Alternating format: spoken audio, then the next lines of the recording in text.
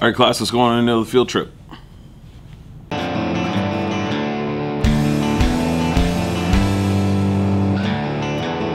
Hey class, welcome back. Mr. G here. So I'm switching gears a little bit. First off, TARDIS mug. This is kind of, I found an eraser. So TARDIS mug, I'm a big fan of Doctor Who. If you haven't seen the episode of Vincent and the Doctor, required viewing. Must stop for this now. Go find that video, come back. Let me know in the comments what your thoughts are on that. Personal favorite of mine. I cry. I do.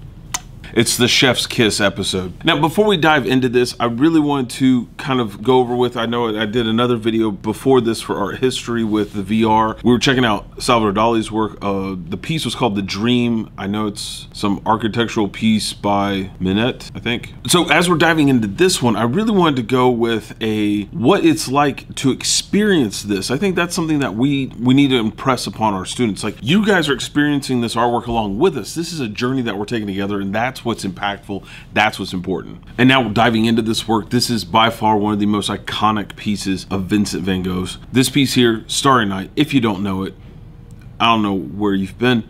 But first, we're plunging into the painting itself. This is something that most of us as the art teachers, we dream of this. And we go in and we see not only the brushstrokes, the colors, the vibrant life that he had in his work, which was in contrast to him. He was not that happy-go-lucky person. But to actually see the 2D and 3D the 2D representation becoming a 3D living, breathing entity as you're walking through the streets of this small town that he's painted. Again, he was staying in a hospital for his mental health at this time, and he would take trips to a nearby village, and that became the point of reference for him. That's what he saw and painted from life. Now, for Starry Night, the most iconic thing in that image is the sky. Seeing the swirling patterns of the sky above you and having the stars and the clouds, all this swirling mass above you, actually seeing it in a three-dimensional form it was so, I really was at a loss for words when I first saw it.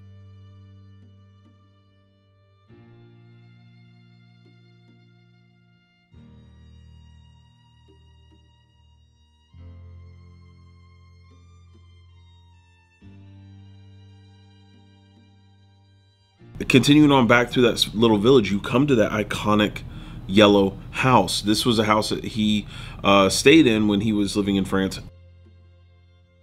There was a bedroom that he wanted to paint realistically, but at the same time have it slightly skewed. So the back corner in here, now it looks normal, but in the painting it was actually off to change the way that you see, that you perceived items. Now, as an artist, we always were like wondering what else was in this room, what else was identifiable elements within the room that we didn't see in the painting, and they did incorporate some of those elements. So you see a little more specific elements of the paintings, of his own paintings that he hung in this bedroom. The orange bed, it was such a surreal experience to experience this along with some of my students, because we were kind of live streaming this at the time, and they were able to see me kind of walk through this, and it was one of those just vastly surreal, awesome experiences. And I just encourage you, if you have access to VR and go through that in that kind of perspective, it's life-changing. It's just awesome. Definitely check it out.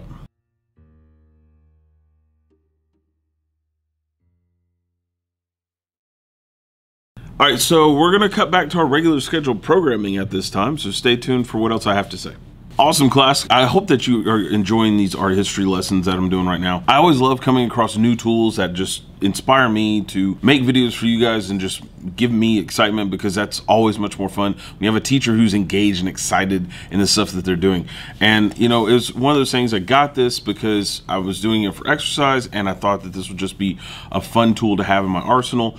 And then as I'm starting to explore it more and more, the things that I'm finding out that we can explore these different locations around the world. We can go to these different museums. I'm trying to look into some museum tours now for some future videos that I'm working on, because the more that I can get you guys to experience some of the stuff that I do in my own class, or things that other art teachers do that I'm like, I would love to do that, but due to where I'm located and where they're located and trying to get those things to work together, it's just sometimes hard, and I'm trying to find those ways to bridge those gaps as much as possible. So please leave something in the comments of what you thought.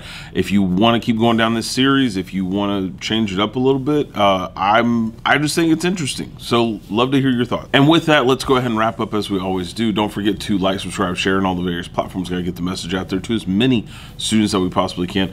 Don't forget that if you had a question, comment, or concern today during class, don't forget to raise those hands in the comments below.